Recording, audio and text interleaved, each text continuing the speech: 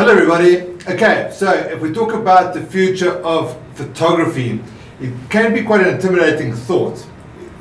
Sort of cast your mind back to maybe 10, 15, even 20 years ago. Think of where the cameras were then and where they are now.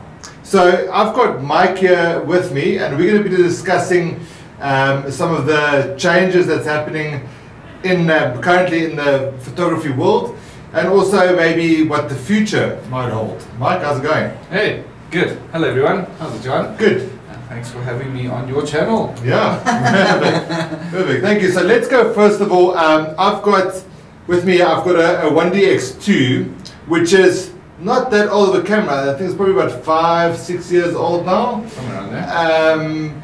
And this was like the top of the range camera during that time. Still a very good camera, but I think Mike, you've got a Olympus there. I think one of the biggest changes that has happened over like at least the sort of last 3-4 years has been the size and the weight of these cameras. Exactly, yeah. So, and that's the biggest reason for my change was to downsize. I mean, the amount of travel that I do, Johan, all the guys in office, you start feeling it in your back, carrying these big chunky lenses, heavy camera bodies. So the main reason, well, there's two main reasons why I downsized, is because of the size factor. I mean, if you look at this, put this maybe next to it, like cool, yeah, the body itself. Show you the back. So the body's not too different. So 1DX, and then my Olympus setup over here.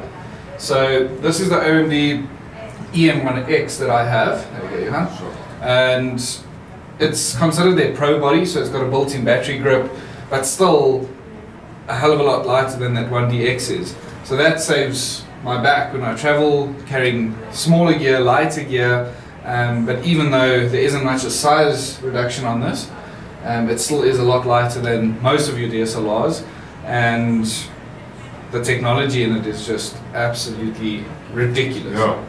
Yeah, and I think what Olympus has done well is the lenses. You know, like, one of the things that put me off originally with the mirrorless stuff, especially with the cameras, was I thought the cameras were very small. And then if you have a bigger lens attached to it, it almost feels like there's not that balance that you kind of want. So I like that you've got a battery grip on there. So obviously then if you shoot in portrait orientation, you've still got your shutter button there. But let's have a look at the difference in lenses, because I think that's where the real difference lies. I'm gonna pass this one to you. Let's see. I haven't had a big lens like this in my hands for a long time. Yeah. So what's this? A 400? It's a fixed 400, yeah. So a massive fixed 400 you can literally wear on your head. It's massive. Comparing it to what is Olympus's Pro lens 40 to 150, you can see that size difference. Let me just change this around without dropping anything. But look at that size difference. Essentially, these two lenses will pretty much give you the same focal length.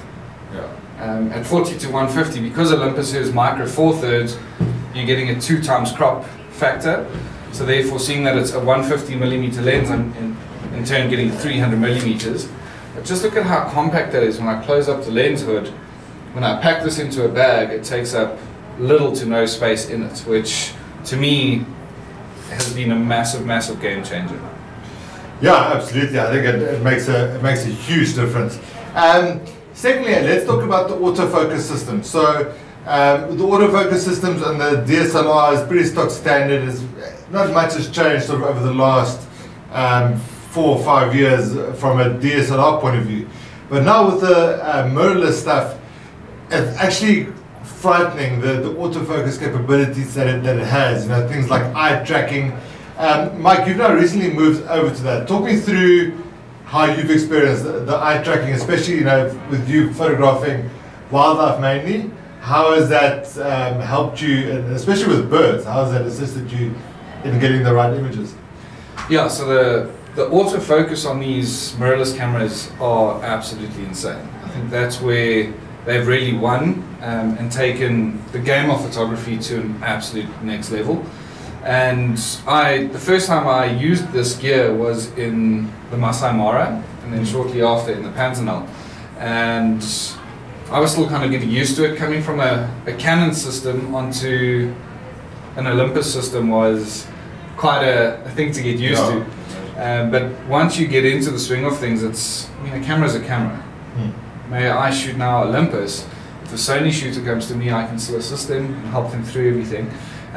The menu systems are slightly different, and I think of all menu systems, I think Olympus has got the most complex. So it took me a while to figure out exactly how to use this autofocus to my advantage. And once I got to the Pantanal, I really used the bird tracking technology in this camera when we spent time photographing the macaws in the big sinkhole, photographing the birds on the river systems while we were still zooming around looking for jaguars. And it's actually quite frightening how this AI and the technology within the camera can pick up that is a bird and that is not a bird. It's phenomenal, and it really does in a way make photography a lot easier having this on your side. And I'm due for a software or firmware update on this camera, which will then allow me to get autofocus detection on four-legged creatures. Some of the other Olympus cameras already have this. I know your Sonys, your mirrorless Canons, Nikons, they've all got this built-in technology. And using some of the guest cameras over the past year and a half that have this technology in it, it's crazy. Yeah. It is absolutely, there's no excuse for missing the shot these days. No, exactly. And just for those of you who, if you haven't seen it, or if you've still got an old DSLR camera, or if you're just getting into the photographic world now, what Mike means is in your menu system, you can actually set up different autofocus systems. So you can actually have like a single point focus. So if you've got something that's stationary, you've got like your little square, and then you either half press your shutter or you use your back button focus. Press the ones that will focus on there. Or you've got, and you can assign different buttons to this. You can activate eye tracking, and then you can actually choose in a lot of the cameras whether it's an animal or if it's a person. And it does a phenomenal job. I think, apart maybe from sometimes, leopard or cheetah, sometimes wild dogs, for the majority of the other animals, it picks it up and focuses straight on the eye. You don't have to move the focus point around. So, that animal moves or jumps or bird takes off, it finds that eye, which is incredible. And obviously, from a wildlife photography point of view, the eye is very important. Next thing, let's talk about the speeds in the cameras, because it's gotten to the stage now where we're almost shooting video. I think that this 1DX, when it came out, I think it was 11 frames per second. No, 14.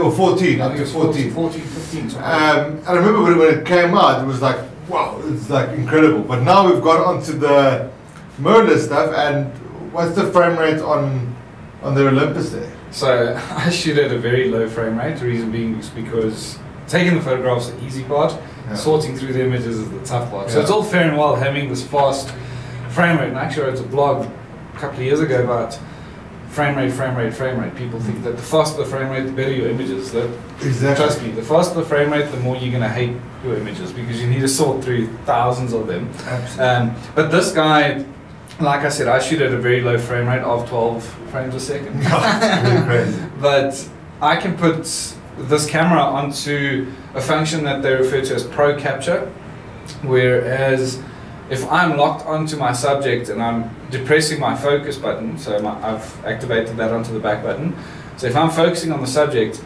this camera is continuously writing.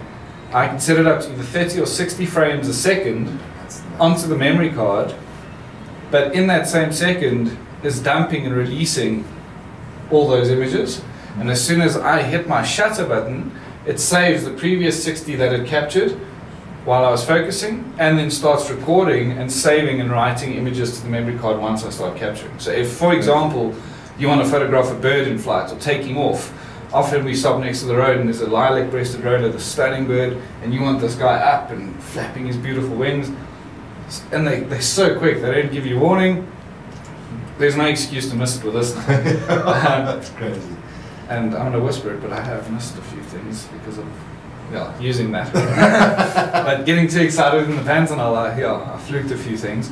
But yeah, it is absolutely ridiculous the amount of images in 1 second. I mean, a second's fast. Yeah.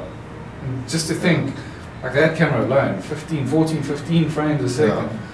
That is quick. Yeah. It's a lot of photographs. Yeah, I mean, where do you draw the line with this, though? I mean, because let's be honest. If you feel that you need more than 14, 15 frames a second, I mean, I think you're doing something wrong. I mean, it's sometimes maybe with a cheetah kill or something like bee eaters or kingfishers, maybe, but otherwise you don't need more than even 12, 13 frames a second. That's still a lot of photos. Yeah, I think if you're a serious birder, and you're photographing birds, and that's your income, if you may, then yes, the more frame rates you have, the better probably. Yeah. But for hunts and action, things like that, if you take a cheetah hunting, for example, that sequence, well, depending on how far the prey is, but take some of the hunting scenes, cheetah hunting scenes we saw in the Serengeti. Yeah. That stretch of running takes about 4 or 5 seconds, sometimes even more, up to 10 seconds, you know, if they're covering ground and if the gazelle runs away. But now you've got to think of it, if you take 30 frames a second and you've been firing away for 10 seconds, sorting that is going to be an absolute nightmare. Don't ask me for help because I won't help you. But how do you... And then looking at the similarities in images, obviously when you're sorting and processing through Lightroom, it is so easy in a sense to go into survey mode with 4 similar images, choose which one's the best, dump the rest and keep moving. Yeah. But now you've got, in 300 images, you're going to have so many similarities, like it's going to be impossible to choose the absolute best one. Yeah. So, like where do you draw the line? I have no idea, but I don't think they're ever going to draw the line. No. And once it's drawn, someone's going to cross it. Yeah. It's not going to, they're not going to stop. No, exactly. It's going to keep happening. I think the biggest thing, I mean, I'm not sure if there's anything else that, any other big changes that you've noticed, but I think it's important to also to let people understand that, you know, all these changes that we've mentioned is all good and well, and it's fantastic changes from a photographic point of view, but those basic principles still remain the same. You know, you can have all the eye tracking and everything, all the frame rates, everything in the world, but you know, basic things like if your shutter speed is too slow, or then your image is going to be a mess anyway. So these are tools to help you achieve your goal, and it all depends on the genre that you're photographing. But you know, this is definitely sort of helped, or is going to help photographers going forward. But I highly encourage you guys to keep those basic principles and understand them, exposures, all of those things, because that's something that the camera can't fix for you. I think one other thing that I do enjoy with the mirrorless cameras now is the electronic viewfinder. Yes. That you can. So what that means is with these old DSLRs, you look through the viewfinder obviously to your scene, and if you change your exposure, you can't see the difference. So you literally have to take a photo, have a look at the photo at the back of the screen, and then adjust, if you want to go darker or lighter. Whereas with the new electronic viewfinders, you can actually see those changes being made in camera, which I think is amazing. It definitely does help, and it saves time. Yeah. Because I often, when I used to shoot DSLR, like you say, you have to take that shot, check your exposure, keep going. Yeah. You might have to make minor changes, and you often still see, now with guests on safaris with us these days, and I myself shooting mirrorless, you save a lot of time. And I mean, in life in general, time is your enemy, especially when it comes to wildlife photography. Then it's really your enemy. Yeah. Because if you waste 4 seconds trying to figure something out, looking at your camera, and you look up, that lion is a mile away. So yeah, that is a massive time saving factor, which will add great value to your photography, because you're seeing the exposure in camera, so you know what you're going to get as soon as you hit that shutter. Sure. And yeah, it's a big game changer. But I think to double back on what Johan said comes down to the genre of photography, and if you're in the market looking for cameras, I urge you to do your homework, because a mirrorless system might not be for you right now. And another question. It does come at a price. Eh? That's what, yeah. And I'm going to get to that now. And I mean, you need to ask yourself, what are you shooting for? I mean, if you an up and coming Nat Geo photographer and you're going to print and make cash using your photographs, then yes, the latest and greatest might be for you. But you need to understand, if you are new to photography, buying the latest and greatest isn't necessarily going to get you to the next level. We see so many people say first safari and they bought the best gear and they have no idea on how to use it. Obviously that's where we then fill in, we assist, we help, and we teach them the right ways. But just know, when you are hunting for cameras, make sure that you know what you're going to be shooting, know what you're shooting for, and there's always something I say, each to your own budget, because like you said, it comes at a price. The mirrorless stuff and the later technology, newest technology, is extremely expensive, and that's one of the, so I mentioned, Johan, the reasons why I downscaled is because of the size. I mean, carrying 2 cameras about that size in a backpack, I'm loving it. Yeah. It's so amazing. But then also the price label attached to your Canon, Sony, Nikon mirrorless systems, all their new technology, to me is something my mind can't comprehend. No. And for what I'm doing and what I'm shooting for, I can't justify paying that ridiculous amount of money for a camera setup, whereas this is doing a perfectly good job. It's more comfortable to travel. It's easier to shoot in and amongst guests because it's much more compact. So I don't swing this massive lens in front of people. So there's many more. So I ask myself these questions, and there's many more pros to not only saving money but also being more respectful to guests on safari, traveling lighter. And I'm not printing and selling my images. That's not where my money lies. Sure. And so this setup is perfectly fine for me. So ask those questions. They're very important before you go out and buy. Yeah. Absolutely. I think that pretty much, I don't know if you've got anything else, any other major differences that you would... there's many differences. And I think if we really dig into it and compare each camera and bit of technology in each, this will be here for hours, for days. Yeah. By that point, the people would be no longer interested in photography at all. No. So there's a lot, but if you can afford it, I'd say it's a good leap to take. Yeah. So that's the differences between DSLRs and mirrorless stuff. Another thing that's become quite popular recently is the use of drones. Now, obviously in national parks and private game reserves that we often visit, those drones are not allowed, but I think it has become quite a big thing for lodges and for promo videos. Mike, I don't know what your take is on drones. Where do you stand with that from a creativity and photographic view? Well, look, there is 2 sides to it, because it is very creative, and the perspective it can provide is insane, and you can do it at a much cheaper cost. I mean, in the past, to get footage like that, you needed to get a helicopter in, and then stabilizing those cameras on a helicopter can be a nightmare. So it was an extremely expensive exercise to achieve and to get footage like drones can easily provide for us today. So I see it being very impactful and very, what's the word I'm looking for here? Impactful, and it's content that can gain legs quickly, because it's slightly different. It is becoming a bit saturated now. But then on the ethical side of things, they are a bit of a pest. Yes. I mean, if you, like we always chat about, how incredible it'll be to have drones during a river crossing. Oh, man. The footage you can get will be ridiculous, and which it's just not possible, because if you think of how many tourists go and visit the Mara and watch the migration, it'll become more of a sound like a swarm of bees. Exactly, a hazard and a pest, and it'll be just horrific to be in and amongst that. But just imagine the marketing content you can create off of that, and then in turn what that'll lead to is conservation at the end of the day, because when we bring guests into the Masai Mara paying conservation fees, those costs go, and the money that they pay go towards the conservation of this pristine area.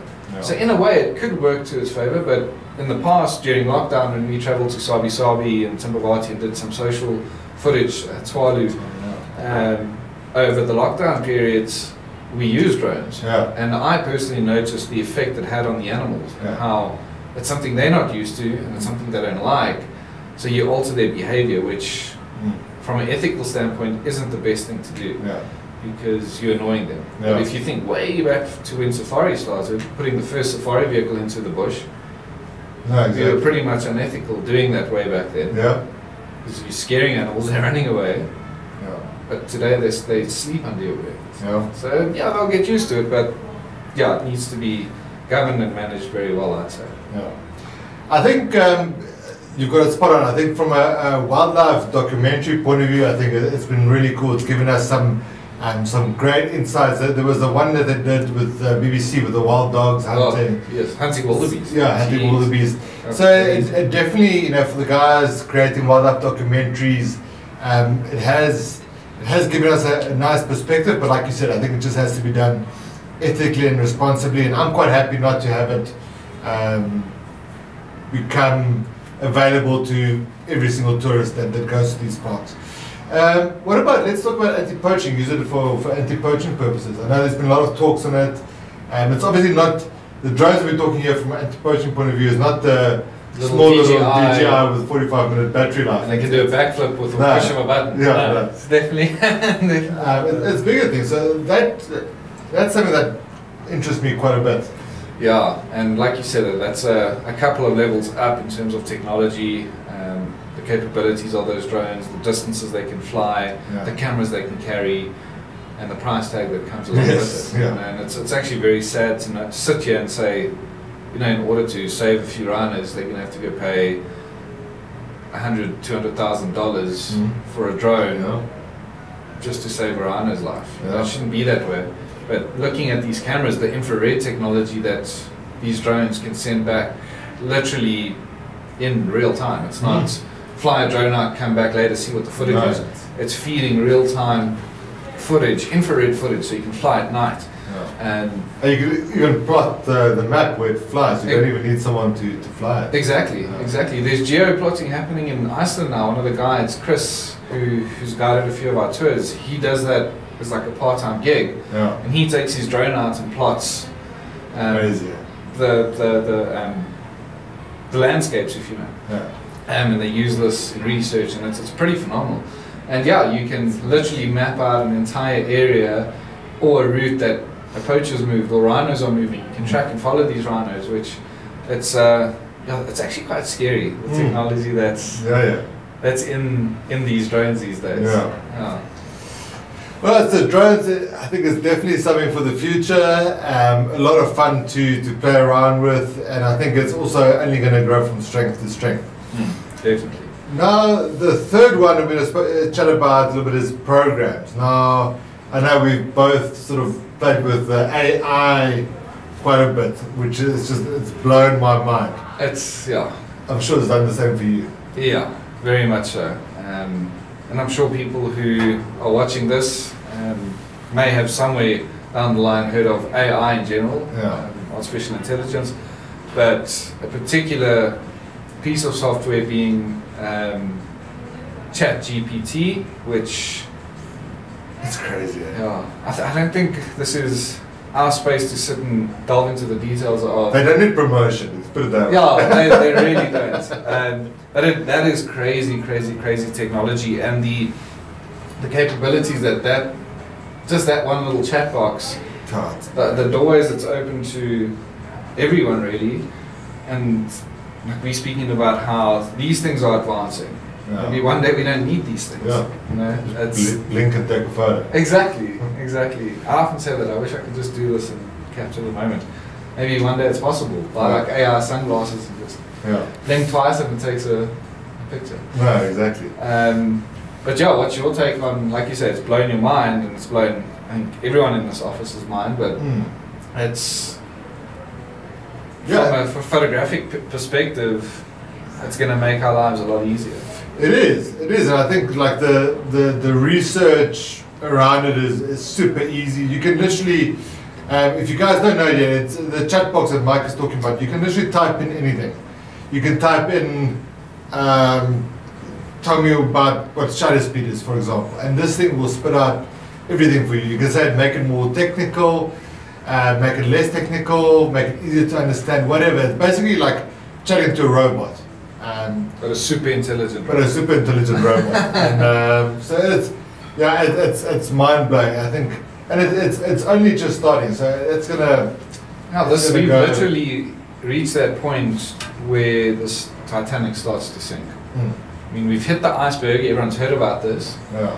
But like I said, this is the tip of the iceberg. There's so much to come. And by the middle of this year, end of this year, everything's going to be very, very different. But I mean, speaking about how AI is going to make our lives easier as photographers, it's already happening. You look at, like, Lightroom's got AI built into it with like subject selection, selecting the sky, selecting the background, whatever it may be.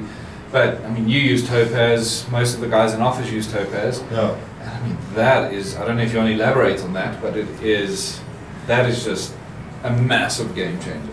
For me at least. Yeah, so Topaz, for those of you that haven't heard of it, it's a program that you can basically download and then interlink it. It speaks to Lightroom as well, so you can edit a photo from Lightroom like you would take it into Photoshop. You can take it into Topaz. And they've got quite a few different programs. So the one that impressed me most was like a denoising tool. So for a lot of like the older cameras that don't do very well with high ISOs, you put it into Topaz denoise. I've taken photos that I've shot at 8,000 ISO and upwards, and it does a phenomenal job in cleaning it up. They've got a sharpening tool, which is also amazing. And then there's the Gigapixel. Gigapixel. Yeah. It's basically taking your average file and then just making it into a massive file. And if you want to print it really big, something like that. And it's really not that expensive. I think I don't know the exact price of Topaz at the moment, but wasn't it, because it's a once-off package. It's not a subscription like your Lightroom would be. Yeah, it's a once-off. Or your Adobe products. It's a once-off. I think it was $74. That sounds about right. Per thing. You can do like a package, but I don't go the gigapixel route. Yeah. Because that's if you want to print massive billboards and so. Yeah. But they've released a new one, which I'm not sure if you've heard of. It's called Photo AI. So that was released recently after. So this entire system, Topaz, is artificial intelligence. Yeah. Because you can take into sharpening. Like an example I used, it was toucans in the Pantanal. Yeah. Toucans. Actually, there's a joke in there. We'll get there later. But I was trying to photograph this bird and this beautiful beak coming out towards me, and its eyes were like soft. There was nothing there.